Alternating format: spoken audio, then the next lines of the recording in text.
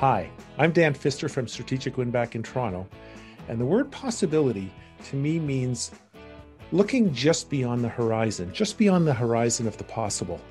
Something that is still doable, and it's a real stretch, but it generates this real sense of excitement and almost wonder. So that's what possibility means to me.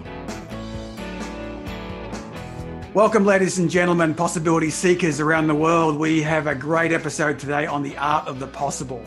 And the art of the possible special guest is Dan Pfister, all the way from Toronto. And we're going to talk about winning back customers from his business, Strategic WinBack. How are you, Dan? I am doing great. Rob. Thanks for having me. I'm excited about this one because the art of the possible sometimes is about, well, if you lose a customer, how do you win them back? And some people think that's impossible to do. But you got into the business called Strategic WinBack. Let's go back a little bit. How did you get into this business and get fascinated by winning back customers? Well, it actually started, I was solving my own problem.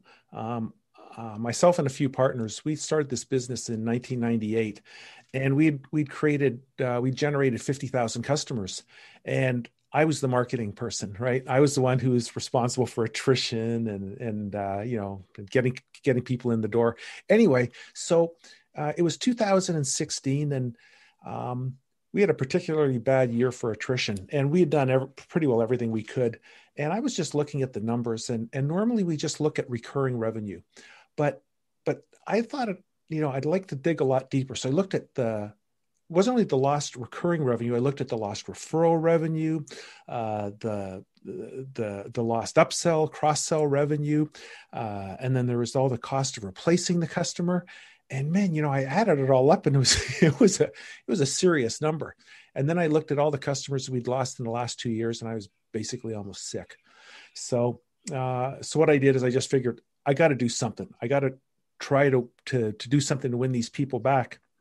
And so I put together a program, and there's really very little out there on WinBack, and so it's a pretty primitive program. And I really wasn't that optimistic because we already done everything we could with attrition to keep people on board, and I'd done some outreach to try to get people back, and so I didn't think there was much water left in the bowl.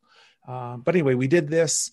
I did this program because I was just so upset with what this was costing us, and we got a 57x ROI right out of the gate with this primitive program. So there's a long-winded explanation of how that happened. Well, take us back to that, because I think it was interesting. You said a lot of things in that, but as a marketer, you were clearly very ROI driven, which not all marketers are. Yeah, I think that's the first one. And you were really concerned about that. What were you running a CRM? How did you know about that data? So some of the data about the recurring revenue, the loss, you could actually see that. Was that in spreadsheets, in CRM? How did you kind of get all that data? Yeah, well, I like to talk a lot to customers. I like to get we do a lot of surveys. I learned how to do surveying from one of the best, a gentleman named Glenn Livingston, and he really opened my eyes on how to ask questions and how to get real answers, or at least reasonably valid answers. And so, we found that, we got a good idea of what a new customer, how much they'll buy in upsells versus an existing customer, like somebody who's been around for a couple of years. And the numbers were pretty substantially different, like 3, 4, 5 times more, depending on the product. And then we saw other companies like Client Success. They basically validated that.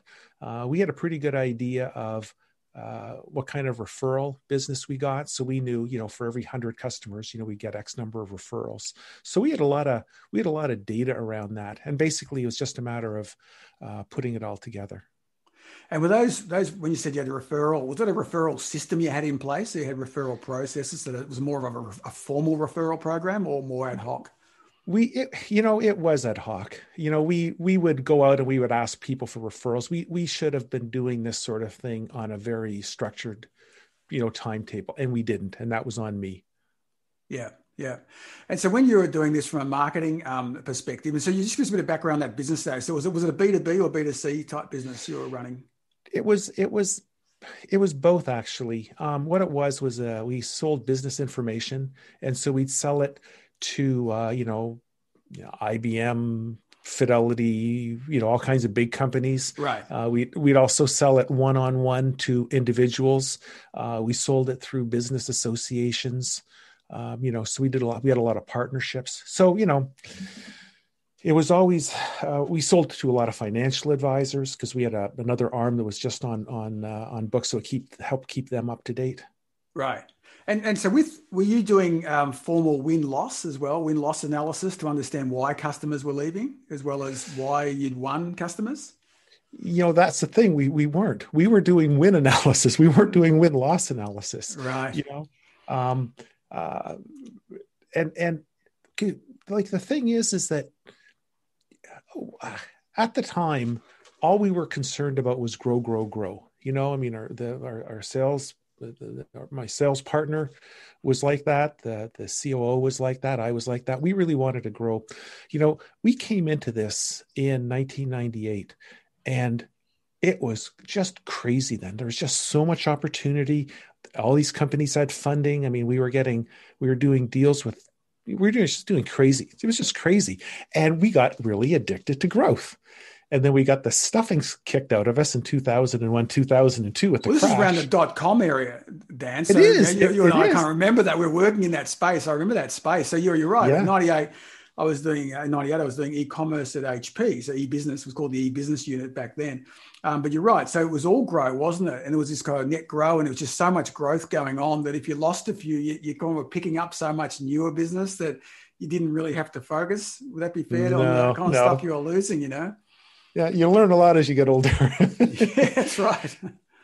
But yeah, we were just in this super high growth mode. We'd be bringing in just, back in those days, e-commerce, as wasn't very stable. And, we'd have campaigns and, when they'd launch, we'd be getting, 3 customers a second. And, all you were concerned with is that your system stayed up, Right. And, that would go on for hours, and then you just go in and you just be looking, what's that next big thing what's that next big deal we can do? Yeah. So in your view, is there a top 3 reasons that customers leave a business? Yeah. It depends a lot on the industry. Like there's some industries where it's all about customer satisfaction, where you find that, 70% of the people leave because of some kind of a bad interaction with either the company itself or the product. In B2B, there's a lot of the grass is greener. Somebody else has got a brand new shiny object that people chase. People are lured away by competitors offering the bigger, better deal. So there's all kinds of reasons like that. And what we found when we started doing actual surveys with this and when we did the study is we found a lot of people just left because they were bored. They wanted to try something new, And bored. That just astounded me, And it's like people always wanted, they want something new. They want something fresh. And sometimes they'll actually leave a vendor that's doing a decent job because somebody else came and said, hey, we can do better. And that lure of new is a big deal. And Dan, I was going to ask you a question on just on that point about, do you think though that on the other side, the potentially the account management or sales team get complacent and just assume the customer's going to keep on buying from them, so they almost get into a routine? Did you find that? Oh, that's huge. That's almost like that is for B2B. That is that complacency that we talked about when people don't feel like they're being heard, they're being respected, they're being paid attention to. That's a big deal. Like people are taken for granted, and I was talking to a gentleman. They had 5 huge telcos, and they basically took them for granted and kept going after their net new logos, and they ended up losing these, and they had to work like crazy to win them back. And that's a really interesting story. But yeah, we're all guilty of that. So thanks for chiming in and guiding me back to the right answer. Oh no, I was just interested because when I did work in the advertising industry, it was very common that they would change agencies. Because what they would say is, the other guys are doing a great job, but we just wanted something new and fresh. right? And the agency was doing a great job. And it would what I always thought was funny, Dan, was they would lose the account, and then the new agency would pick up this new account, but then it would hire the same account team at the old agency and move them across to the new agency because they knew so much and they had to scale really quickly. So the client really didn't get that much additional creative, and they were kind of leaving. But what they said, I think, is sometimes the customer was saying here, oh, the other guys were doing a great job. We wanted something new and fresh. But I think what they were really saying was we weren't getting any more love. We felt we were taken for granted. So I think that's huge. That is huge. And you know, that can be reflected in people saying, and then poor customer service, because how do they express that? Do they say, oh, you're not phoning me enough? No, they'll come out and they'll do fault finding is one thing we found. You know, the client will do fault finding with things that really weren't that big of a deal. And we know they weren't that big of a deal because after they go to the new place, after 4 or 5 months, that whole aura of new wears off. And you can go back to those people then and say, listen, we understood that we didn't do, you know, X, Y, and Z. And we really do want you back. And we really do appreciate your business. And if we didn't show that before, we really are, you know, and you just go through this. I mean, there's many different ways of engaging, but this is definitely one big thing, not feeling the love. Yeah, not feeling the love. What are your thoughts around, you know, companies, you know, changing up their account team every so often, like keeping that fresh? Has that been a strategy that works? Well, you know, it really depends on the actual team. You know, when you get an account into a company, you know, you've got to build that trust, right? You've got to get to the point where, wow, they really trust you. They trust your competency. They trust that you're on their side.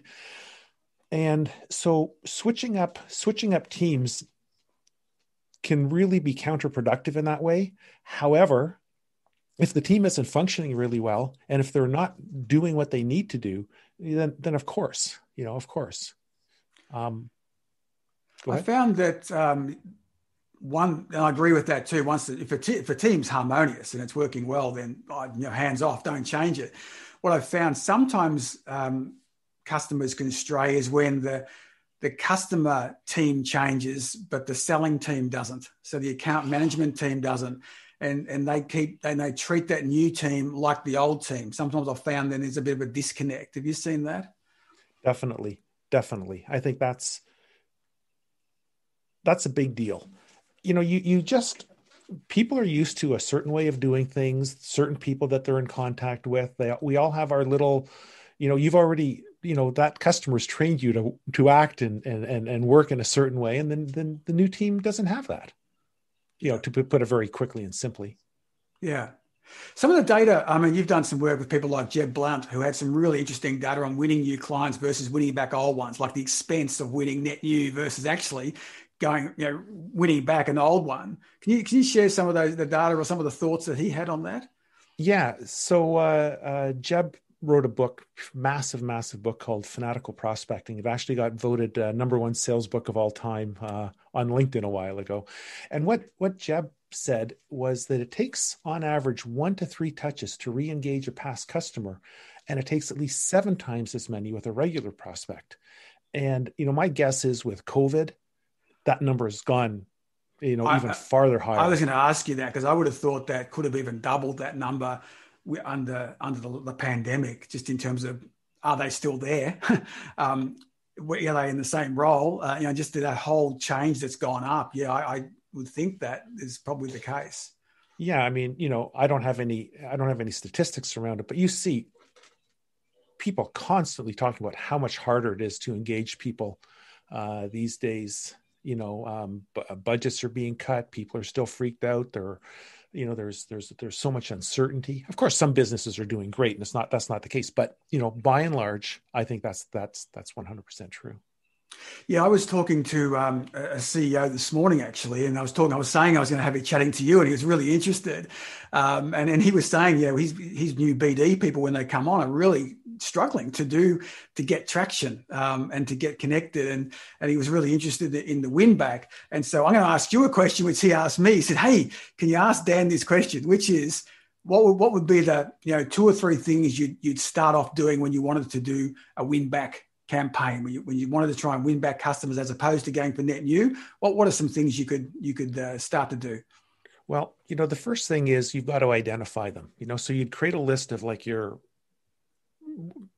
what I like to do is we list all our past customers out, say for the last 2 or 3 years, whatever makes sense depending on your numbers, right? So you list all those people out, and what you want to do is you want to find the high potential ones. You want to find the ones that are going to contribute the most to the bottom line.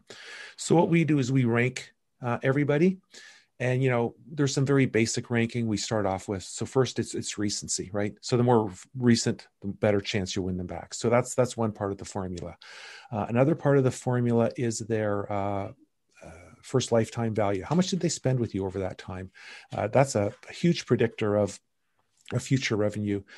Then there's other things like if they're large accounts, if you talk to, the everybody who's had touch the customer, what do you think the chances are? How did they leave? Like, why did they leave? So there's another, like, what do you subjectively think that the probability of winning them back is? Okay. I'm sorry, I'm going into too much detail about this. No, that's good. That's good. Okay, great. So you identify these people, you gather their names, and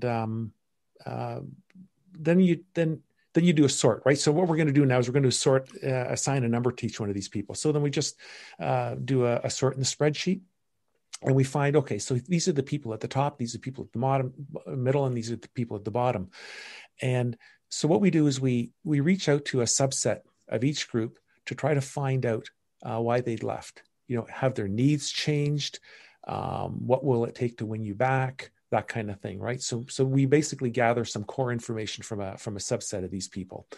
And we like to gather the information from each set because down the road, we're going to, these high value people, we're probably going to want to spend a lot more money on them, right, to win them back. And the medium value people, we're going to spend less. And the lowest value people, we're going to spend the very least.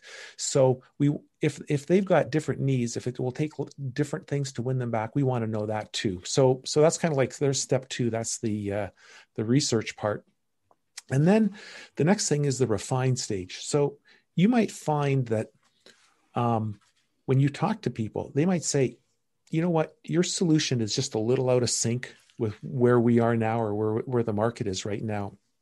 So the idea here is to, if you find that, you're going to have to refine your solution. You're going to have to make some changes. So you make those changes. And I'll just throw in a little side note here, is that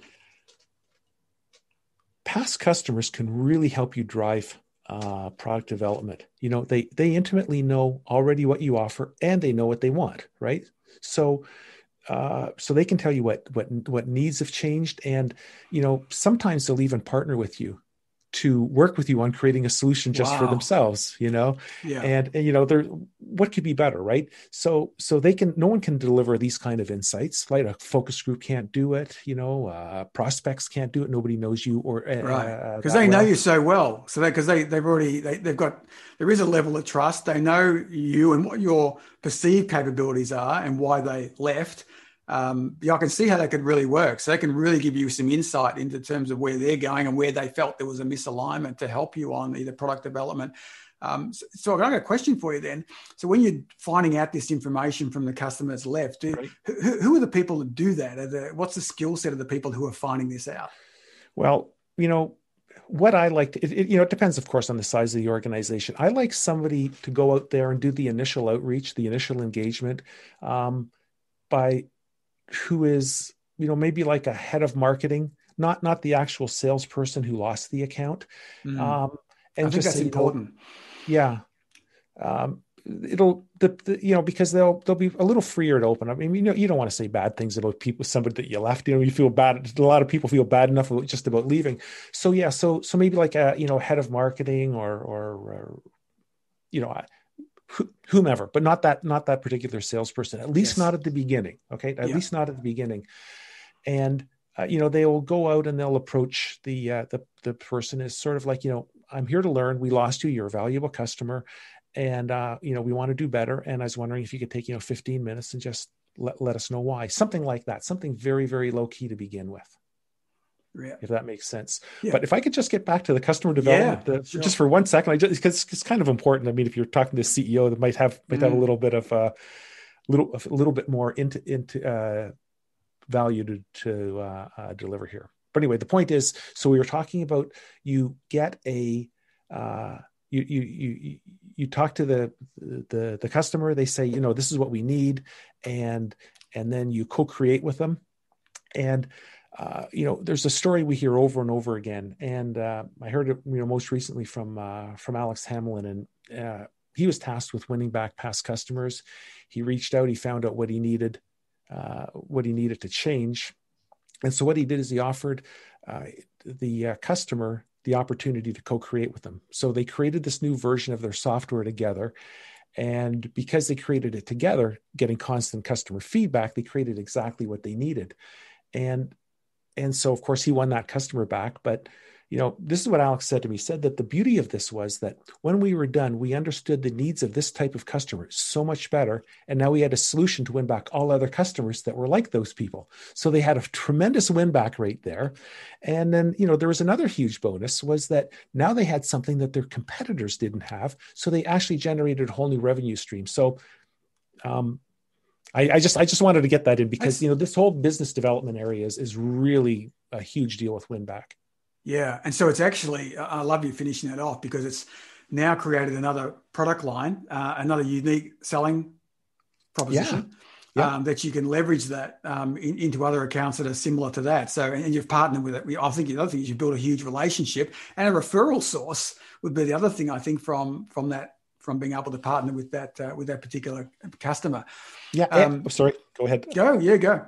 Okay. So, and when you're going into that new market to sell that, you can go and say, your salespeople can go and say, look at these guys. They did it. You've already got this whole group of use cases, or of case studies. And also you could use this to save your at-risk customers, right? You've got customers that got one foot out the door. Well, if you've got this new thing, you can save these people, a lot of these people too. But that's a whole nother discussion, saving at-risk customers. So I love that at-risk. Just on that, how does a leader know they've got at-risk customers? What would be some obvious signals that they've got at-risk customers? Well, that's really something that you try to find out from your lost customers, right? So when you're out surveying customers, who had left, when you're doing this research, you want to ask them, where did things start to go sideways? What did you do? And this, you've got to really dig and find data points, and it's very different for all for all different industries.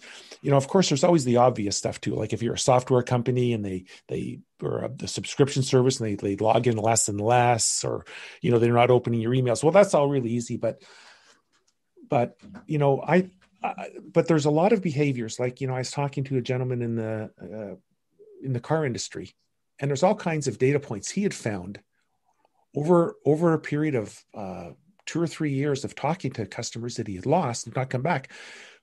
All these different little data points he found. So yeah, that's something. But when you talk to past customers, they can start to give you the breadcrumbs, these insights that can trail you back, and so that you can spot those. You might not have those data points. You might need to start gathering those data points to track to find those at-risk customers. And is that beyond an NPS score or Net Promoter Score? So it's really interesting, kind of leading indicators.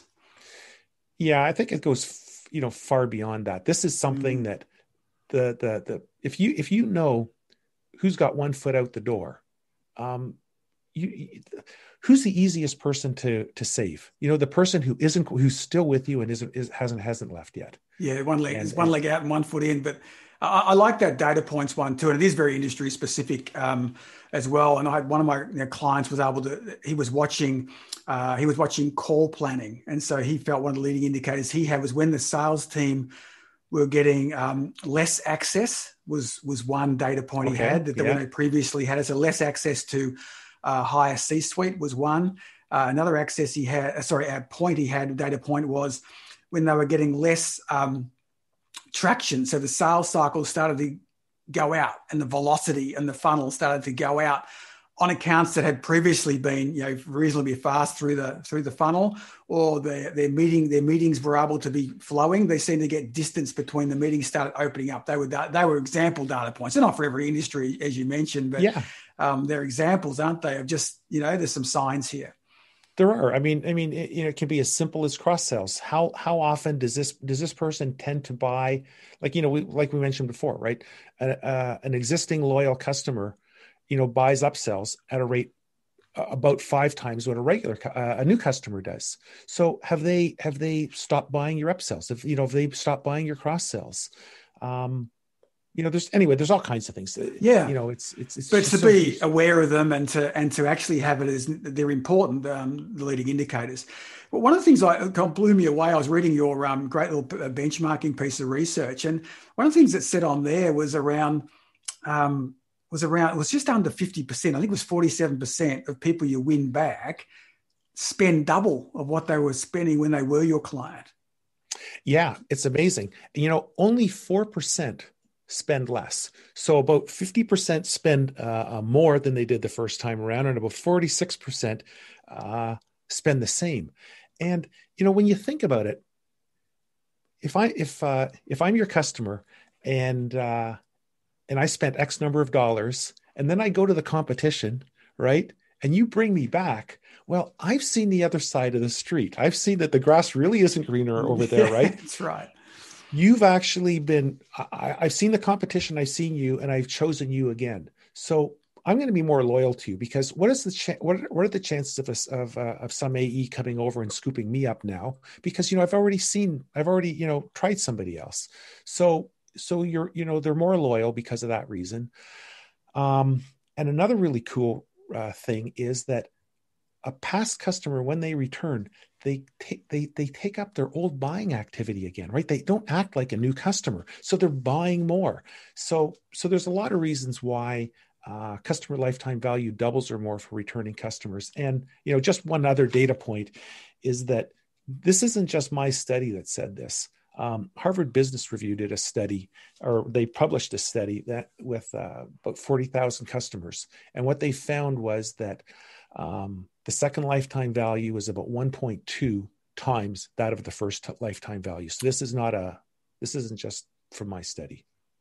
Well, I can give you as a valid one from Melbourne, Australia. It certainly was my experience in enterprise sales, winning back customers that we may have lost when I was in the IT sector, that we may have lost, an aberration, a shiny new toy, for all the reasons we talked about a bit earlier. But if you're authentic and solid, and you may have been usurped by someone who had something new or offered an amazing price point, but when that ran out, or that particular person left, or whatever it was, and they did come back, absolutely, they got back on the contracts, they got back on the systems, they kind of knew all the people. So that was the relationships came back together again. And frankly, I think that was interesting. One of the things I found, and I'm not sure if this came up in your research, Dan, but I found that even when a company left and moved to another, the company, the customer who left, there were like 60 to 70% of the people in that organization didn't want to leave. All right? And so they were really happy when they went back to the pre-existing or original supplier. So they were ready to go again. They're almost like, well, it wasn't our decision, and we're so happy to be back. And I felt that was certainly my experience. And so I totally agree with your number. I think it's really solid, that return, and the ROI back on WinBack to me is amazing. So amazing. My next question to you is, given it's so amazing, given the stuff you're finding out now, why are so many marketers and leaders so focused on net new rather than looking at WinBack? Well, that's a huge question, and what I've heard, what I've found is that, if you've got a CEO and they've got to go and they've got to, get the next round of funding, well, they've got to go stand in front of those people and show them, we got like 100 net new logos in the last quarter, and that, because that's what these PE firms and these VEC firms want, right? So what does the CEO do? Well, that's what he asks the salespeople, all the revenue people, how many net new logos have you got? That, you get rewarded. What gets done, what gets rewarded gets done. And, so you say, well, why doesn't customer success do it? Well, they're really not compensated for that either. They're not. And I don't want to say it's crazy, but it's crazy. I mean, this is the cost of reacquiring a client is a fraction of what it costs to get them. The amount of time it takes to get them on board is a fraction of what it takes to get them. They're worth more. I mean, the sales velocity of a WinBack is massive compared to any other type of customer I've seen. Yeah, it's incredible, isn't it? So I think that's a very good point. So it's driven, from the top, or it gets what gets rewarded gets done. I think that's a really good point. It's like Charlie Munger's comment, isn't it? Show me the incentive and I'll show you the outcome.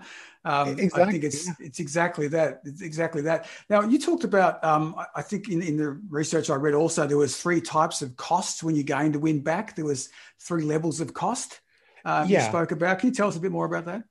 Sure. So there's companies that, like, say, a staffing company, right? You might need to, it's not just one person you're taking out. You might be wining and dining an entire team, right? So those are whole nights out, you might, so that's one example of something like high cost. So the kind of ROI people with high costs have, like those kind of costs, they typically run in the, they get like 20 to 40x ROI. Example, the staffing company, they got a 32x ROI.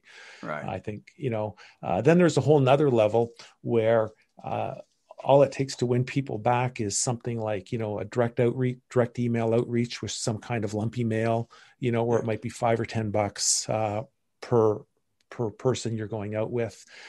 So those kind of campaigns, they generate more like 150x ROI with higher value. Like if a friend of mine, he did a campaign with the Texas Rangers. And what they did is it was just a postcard mailing, and he got 173x ROI. Now, the postcard was very cheap, and the cost of winning back somebody, a season ticket holder, was very high, and that's why the ROI was high. So that's the second level of WinBack. But the third level, and this is the most common, it's like 50% of the time, it's simply an email followed by a phone call, or phone call and email. What is the cost of a phone call and email? You've already got the staff. Drive them to do this for 3 hours a week, and the ROI on that is just nuts, right? You win back $100,000 account, and it took 5 phone calls. What's the ROI on that? It's massive, isn't it? But it's about, I think it's also about the sales leader saying to the team, let's spend 30 minutes 3 days a week, or an hour 3 days a week on WinBack, like actually having it as a strategy as opposed to an ad hoc or accidental thing we might do. We're actually focused on WinBack and putting that time aside to do that. I think it's really what is the key to that, isn't it?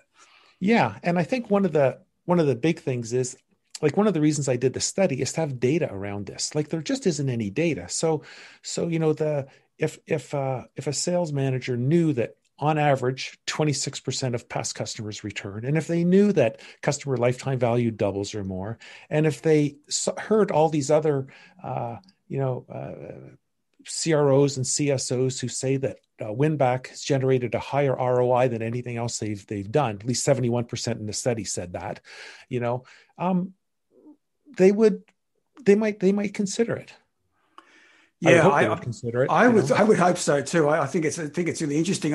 Another thing I picked up, Dan, in your study was there was a thing around the gig economy, and and it was really interesting about the loss there. So, and it's for people who have who are in consulting businesses and the like, and so the point was made in the report that you haven't actually lost the customer, you've just lost that particular gig. Right. And so the customer, for whatever reason, didn't think you did that, or had boxed you in some other space. And so a lot of the reaction is, we lost that customer to so-and-so, our competitor. And the point made in the report was, well, actually, no, you haven't. That customer still values you and what you did. There was still a trust level there. There was still a barbecue test. We'd still feel comfortable having a coffee together. But they hadn't seen you as being right for this need. But if you went back on another need, if you went back on, hey, this is where we think the market's going, can we help you there? The WinBack was actually very possible because you already had the established relationship. I thought that was really interesting. Yeah, and it's not only the relationship. You've seen inside their company. You've seen you know who the decision makers are. You know how they think. You know what they value, and so what you could do is, like, say you put product X into 12 companies. Well, 4 of them might be able to use product Y that you could create, and a few could do product Z. So having that intimate client knowledge is massive, just massive. Yeah, I was talking to before our call today. Just surprisingly, I was talking to a keynote speaker I know, and I was sharing this information, and it blew him away. And he said, "God, there's so many businesses that I've worked intimately with and conferenced with, and met their people and met their leadership team, and have aligned, but I haven't done something after, 1 year or 2 years later, but I still have this great rapport." And he said to me, "Wow, that's just changed." He was freaking out. He said, "This has just changed my whole concept," because I'd kind of felt that they'd ever moved on. But he said, "Actually, now I'm reconsidering. Maybe they haven't. They just haven't heard from me." Yeah. Some people, when I did the study, I talked to, over 100 people, or I was in contact with over 100 people. And, it was funny, some people thought of the reason they had this win back frame of mind is they never thought they had lost the customer. The customer just wasn't doing business with them. And it's your job to find a way of doing business with them. And I thought that was a really interesting mindset, and, yeah. Customers have so much choice, and there's so much noise in the market as well. So I think, and if you think about all those customers we've done business with over time, this is why I think the win back is so important, rather than chasing the net new, going back, because also people are changing all the time as well. But oftentimes you have more intimate knowledge now than someone who's new. So if they've got a new sales director, a new marketing director, for example, and you've worked with them maybe over a 3-year period, but maybe you haven't worked with them in the last 6 months, you've still got way more intimate knowledge than that new marketing director or sales director has. You've got so much value to give, I think, in that. Definitely. Definitely. You've got so much more value. You've seen things that they haven't seen. You can help that person out. And it's not only that, but, when you leave an account, you should really try, or when an account leaves you, you should really try to make sure you leave on the best possible terms, that you follow them on LinkedIn, or something, comment every once in a while, so that you stay top of mind, and also try to dig in and get multiple contacts in a company, because when you go back to win back, when you go to try to win back, especially a larger account, one of your contacts might not be interested, but another one might be. I just see this over and over again, So when you leave, try to make sure you can leave with a couple of contacts if you can, and give them gentle touches every once in a while. Yeah, I use a concept, I don't know if you know, but Dan, called shadow account management, and I've done this with a couple of clients who left for whatever reason, and I remember one being in there. I just sort of taken on a sales leadership role, and we lost an account. I couldn't do anything about it. It was too new. But what I did say to them was, we really value this account, and we understand why you're leaving. We get it, and we great luck with where you're going. But we want you to know this, that if it's okay with you, we're going to just shadow the account. So we're going to shadow what you do in the market and what's going on with you. If that's okay, we're going to touch base with you, just every quarter, just check in. And we know that you won't do business with it because you've signed a contract with someone else. But we want you to know this, that should that contract ever go pear-shaped, should something ever change, we're ready to pick it up. We'll be ready to pick it up and resume. And I've never had a client who's left go, "Oh no, don't do that," right? Because it's risk mitigation for them. Yep. Oh, definitely. And letting them know every once in a while. I mean, this is what one Fortune 100 company person, I won't mention the name of the company, said that's what they do. They try to keep up with their needs, actually stay in contact with the past customer, so that they can actually literally start them up again within 3 or 4 weeks. So they can say, you know what, we're pissed at our new people. what can you do? And they can literally be ready up and running in a few weeks. Yeah. I mean, I was shocked that somebody would do that within a company, but when you've got a great relationship with somebody and you didn't want them to leave, and your superior is the one that made that decision, these things happen. It does. And sometimes, as you said, the grass isn't always as greener on the other side. And they may well go, well, actually, we don't want to win, or someone made a decision above my head or overseas, which happens. And we want to come back. So I always think, don't stay in touch, stay connected, but do it as you talked about. And I love the name of your business, by the way. Strategic WinBack is exactly what it is, a strategic WinBack, not accidental WinBack. No, don't call it that. No, I love that strategic WinBack. It's such an important thing. Hey, Dan, tell us more. Where can we find out more about you and also more about the research you've done? Because I think you've got that's able to be downloaded, I think. So tell us more about that. Yeah. So my website is strategicwinback.com, and we've got the study on that page. And so there's a lot of interesting data, and there's a couple of case studies. Jeb Blunt actually is a case study, and Joe Griffin, who's like the mother of WinBack. Right. She did the mother of WinBack. I like that. Yeah. Hey, she broke ground in the year 2000. So anyway, so there's that. I've written a number of articles, and where I've interviewed people who've done tremendous, amazing things with WinBack also. So that's on LinkedIn. And what's your LinkedIn on? Can you give us your LinkedIn? Yeah. Dan, Dan, M, Pfister, P as in Peter, F like Frank, Ister. So Dan M. Pfister. And the other thing is, if you're wondering, is WinBack for me? Or, from a very high level, I've got a calculator, and, based on the data we got out of the study. And so if you just go to the website, strategicwinback.com, and click on the calculator, and what you can do is you can put in the number of past clients you've got, the kind of money that you think that they've spent, like as an aggregate, and what you're willing to pay to win them back, or, different numbers. And you can just fool around with that calculator, and you can see, geez, there's something here, or you might find, what? WinBack isn't for me. Yeah, that's a fantastic tool, Dan. Hey, Dan, it's been fantastic having you on the show. You've given us such great things. A lot of people think it's not possible to win back customers. You've clearly shown not only is it possible, it's definitely worth doing. And it's actually should be part of your strategic weaponry if you're in sales and marketing. Thanks so much for joining us. Thanks, Rob. It was great to be here. Hey, thanks for listening, and we hope you enjoyed this episode. Please subscribe and rate the podcast you listen to so we can continue to serve and inspire others. Remember, connect to us on all the social media channels. The Art of the Possible podcast is hosted by me, Rob Hartnett, and produced by Finn Hartnett. Connect with us directly on LinkedIn, Rob-Hartnett, Hartnett, and Finn Hartnett.